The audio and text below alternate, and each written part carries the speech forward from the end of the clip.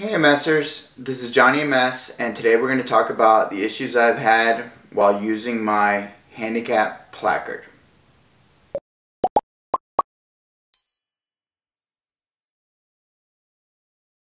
My mission is to share my journey and to show you that you're not alone and that we're in this together. Be sure to leave me comments so that I can understand what I need to improve. This is still a new channel, so I'm always looking for things that I can make even better for you guys. Most of my issues with using a handicap placard were my own. I had to prove to myself that I needed it. It was really hard. I would go through Home Depot and I'd come out and I'd limp like crazy all the way to my car. Once I started using the handicap placard, I understood how awesome it was to not have to walk to the very back of the parking lot, and my life changed. I can walk. My issue with MS right now is that my walking gets a little rough if I walk too much or if I stand too long. My doctor says it's due to leg weakness, which is a very common MS issue. Many of you, I hate to say it, but many of you might be in wheelchairs or may use a cane at all times. I'm not there yet. There are times where I can walk into a store.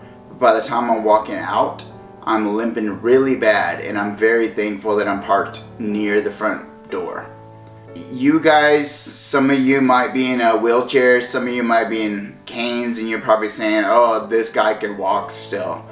Mine's getting worse, so I don't want you to think that I'm in a great spot. I'm kind of not. It's like I can live my life pretty normally, but things aren't getting better, they're getting a little worse. My issues happen when I walk too long or stand too long. My doctor calls it leg weakness, and it's very common in the MS world. I haven't used a cane yet or anything, but that's probably my next move, is that if I have issues walking all the time, I'm probably gonna go to a cane next. I haven't decided yet. So I just want to make it really clear that it's been a mental battle to start using the placard, but now I use it often, is what I'm going to say. I would say 80% of the time I decide to use it because you never know when my walking is going to act up. So one of the big issues I have is that I get a lot of looks.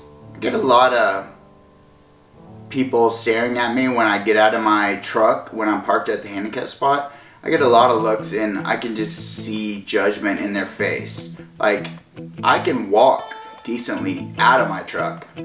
When I'm walking out of my truck, people look and they're like, you don't need the handicap spot. You're not in a wheelchair. You don't have a cane. You're walking just fine. And I would not say my walking's 100%. I would say 85% when I'm not limping. And when I'm limping, it's pretty bad. I would say 10 to 20%. That's where I'm at right now, is that it's pretty tough to park in the handicap when I go somewhere because I feel like people are judging me, and I just need you to not care what they think. That's just an issue I have, is that I care too much what other people think when I should not. We have issues, we need to own up to them, and we need to have people just judge us if they want. They don't understand that it's an invisible disease. We're not going to be able to fix it. It's not a cure. There's not a cure.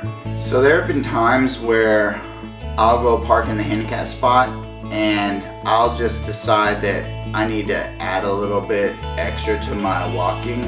I'll limp a little bit, or I'll limp a little bit more, because there's so many people watching me and they're all just staring at me. They're all thinking the same thing. They're all like, why is that guy parking in the handicap spot when I had to park in the back of the parking lot?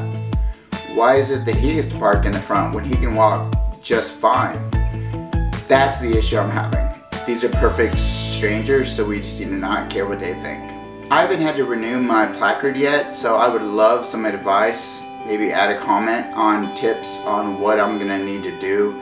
I think it's up in a few months, and I would love to hear some feedback on what I should do and what I should expect.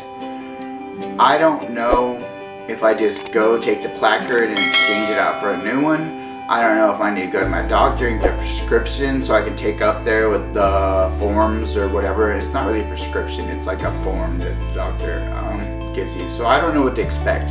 We have two placards, one for my wife's car, one for my car. So every time I'm in her car, I ask her to park in the handicap. I would love to hear about any handicap experiences that you've had where maybe they're the same as mine or worse. I would love to hear it, and so I'm ready to understand what to expect. Is that I think, I mean, especially at the hospital or any other places, the handicaps are usually full. But I bet you there are tons of people that have used them and have gotten the same feedback, faces from many different people.